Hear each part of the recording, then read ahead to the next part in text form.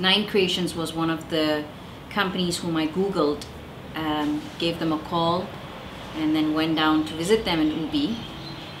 And then I was chaperone to this guy sitting in a high stool, wearing specs, you know, looking really studious and sort of nerdy, but in a fun way.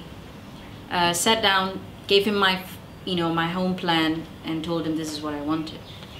And he wasn't like the other designers or contractors who immediately were offering the latest concept that was, in the industry at that point of time, which was more industrial look.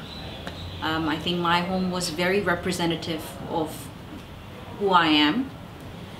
Wei was, I didn't feel like he was selling me something, whether it was a service or a product. He wasn't trying too hard to convince me of anything. I think it's important that though I had an idea, I had a designer who I had a designer who was very interested in making me feel like, don't worry, it will come about nicely. And that was important to me. He really made me feel like whatever I had in mind would be demonstrated and would become a reality. It was just not a wishful thinking that was important.